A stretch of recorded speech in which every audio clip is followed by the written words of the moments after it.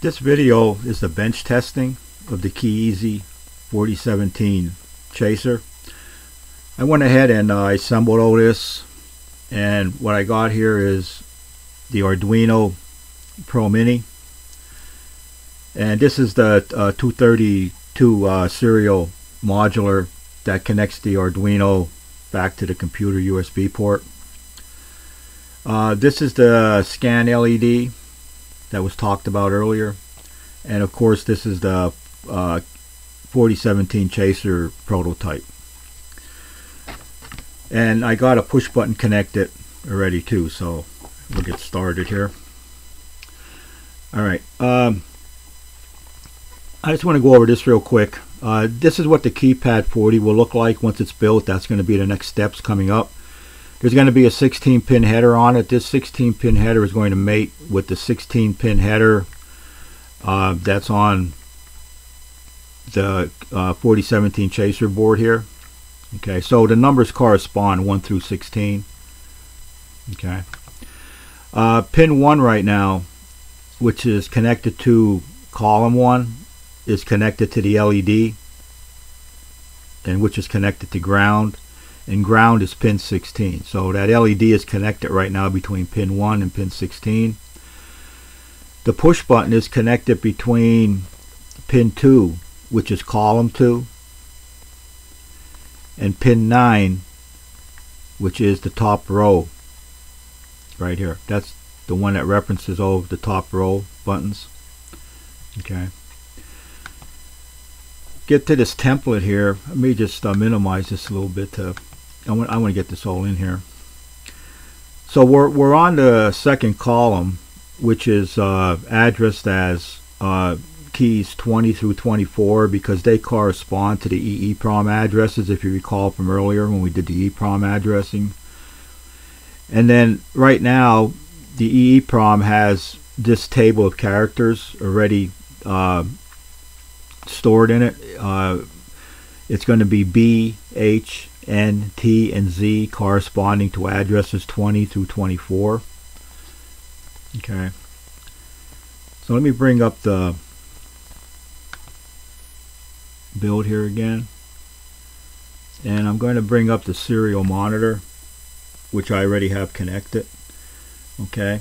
So we can see the LED is flashing for the scan. This is a 5 millisecond scan rate per column. So once we get the KeyPad 40 connected here, it's going to scan the keypad every 40 milliseconds. This is adjustable in the Arduino code. Okay, so right now I'm connected between pin 2 and pin 9 with the push button with these yellow wires. So when I push this push button, we should get a letter character B. Okay, which we do.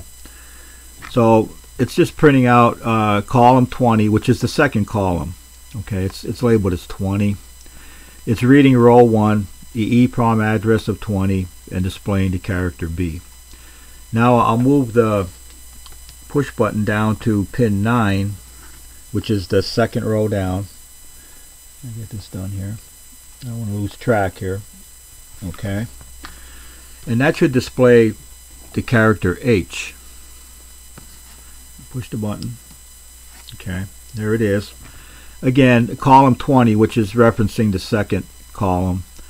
It's reading row 2, EEPROM address of 21, and displaying the character H. Okay, then we'll move down to pin 11 on the 16-pin header, which should display the character N. And there it is. Again, column 20, second column, reading row 3, third column down, EEPROM address of 22, and the character N. So we went through EEPROM addresses 20, 21, and 22. I'm going to clear this quick so it doesn't get too much on the screen here. Okay. Alright, the next one is pin 12, which is the character T. Okay, and that's the fourth row down. Okay, and there it is. Again, the second column, row number 4, EEPROM address 23, displaying the character T. This gets a space in it here. That might be in the code. That's something I may have to check. Okay, but it doesn't affect the performance of the code. And we'll do the last row, which is row 5.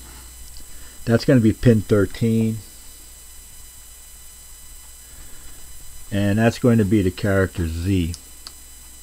Okay, and there it is. Okay. So again, the second column, reading row 5, EEPROM address 24, displaying the character Z. Okay, so that tells me that the program is functioning and everything seems to be okay at this end. If you want, you can just move to it'll be pin 3, which will reference the third column, and you can go through all the rows on that column and just keep going down the line if you wish to make sure that your EEPROM is programmed properly and it's displaying the right characters before you proceed any further. But other than that, that's about it for this video, and I'll see you on the next build, which we're going to be looking at the keypad 40.